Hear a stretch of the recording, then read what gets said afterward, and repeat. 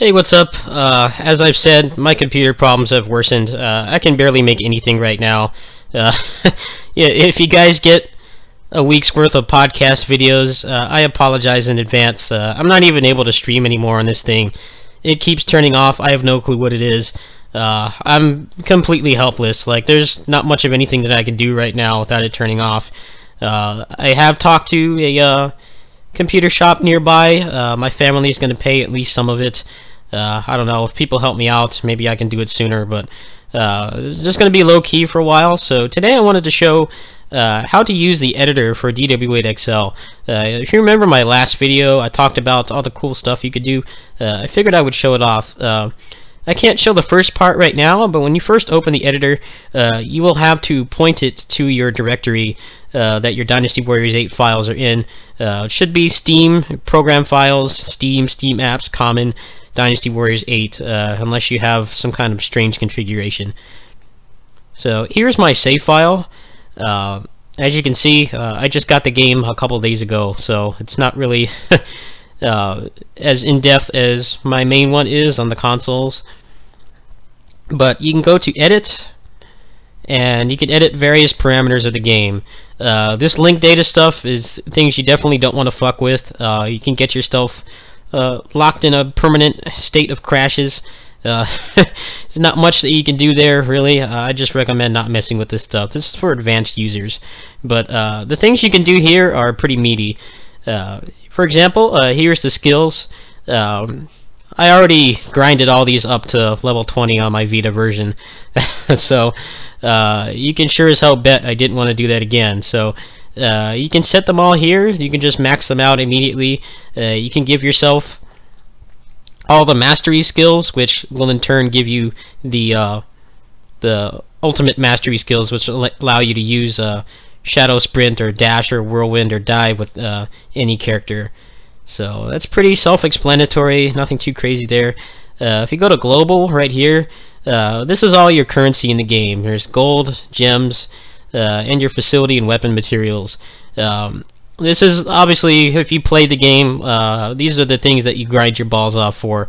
If you're like me, I play the Vita version a lot when I'm on the road. I'm on the bus, waiting for the bus, etc., waiting for food. You can pretty much eliminate that element of the game.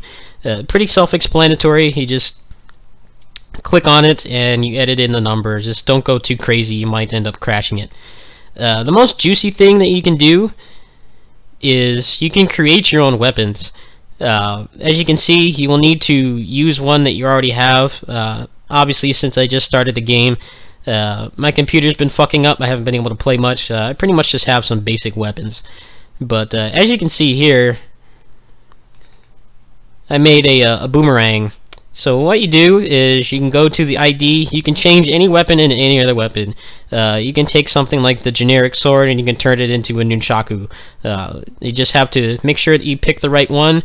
The affinity, you can choose whichever one you want.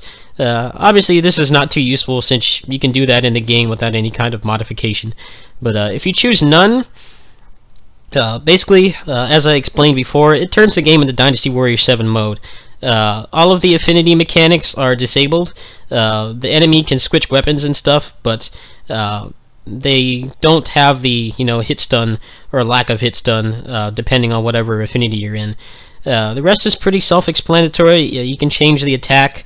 The attack is obviously pretty big grinding elements. You need 500 gems to move it up 1 point. So if you're in the video making business, if you're trying to do maximization or whatever, trying to prove a point, you can pretty much just say fuck it, just give yourself 50 attack, which is within the parameters of the game.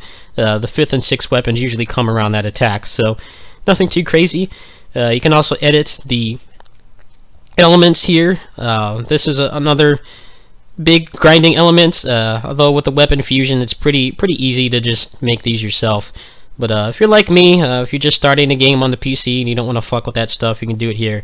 You can also edit your officer parameters. We'll go load up Zhou Yu here. I'm not sure if you guys can see it.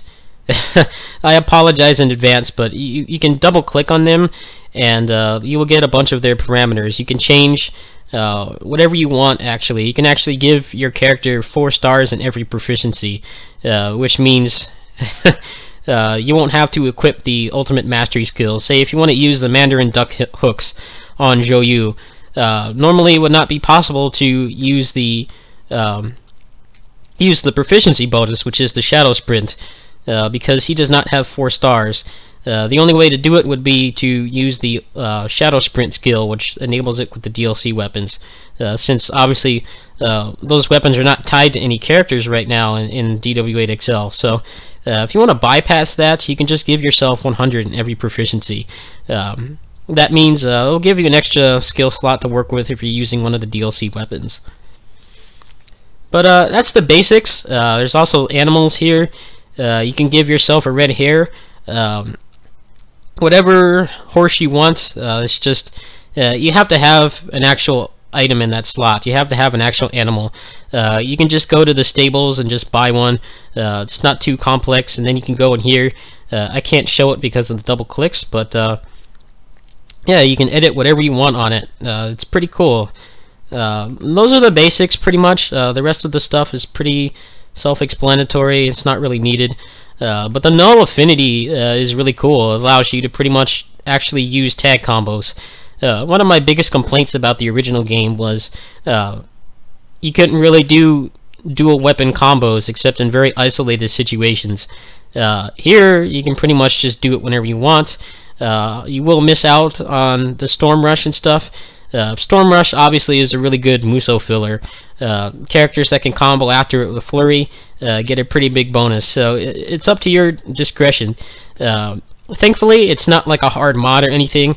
All you have to do is just, if you want to use the affinity mechanics again, you can just equip another weapon. You can also just make another one that has one of the normal 3 affinities and just go to town like normal. So once you're done, you can go ahead and just go to save, and once you boot up the game, your changes should be in effect. I haven't noticed any problems. The only problem that I've had with it that's not related to the crashes that just seem to just happen normally, the game's pretty shitty port, is your animal will not exist unless you have something to create it off of, which means, like I said, you'll have to just get any kind of mount in the game and you can edit it from here. But yeah, it's pretty self-explanatory. I will go ahead and post a link in the description. The latest version, if you go to the site, you should notice it'll say 357 editor.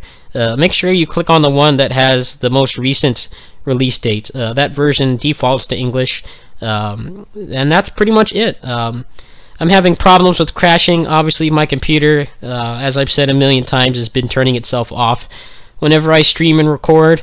So I can't do much with it now. Hopefully next week, once I get paid, my family is gonna probably wire me some money so I can just get this over with. I should be back in business. I know people have wanted me to return to Muso games. I was pretty burnt out. I mean, there are some things I can't fix about DW8XL. The annoying Muso spamming that happens every 5 seconds, but this will definitely create some new opportunities, some new options. I think it'll be a good revival for Muso on this channel. It's just you're gonna have to deal with the low-key stuff for another week. I can't feasibly record right now. There's just a huge chance that it turns off. So I hope this helps anyone. The game is on sale right now. It should be about 25 bucks by the time you see this. You will have to do some configuration. Some people have it running fine out of the box. Some people have had to mod it. It's like a lesser version of the DMC3 port that I was talking about. Your mileage may vary, but once it works, it works. So I'll see you guys tomorrow. I don't know what it's going to be tomorrow. I'll come up with something. Anyway, see ya. Peace.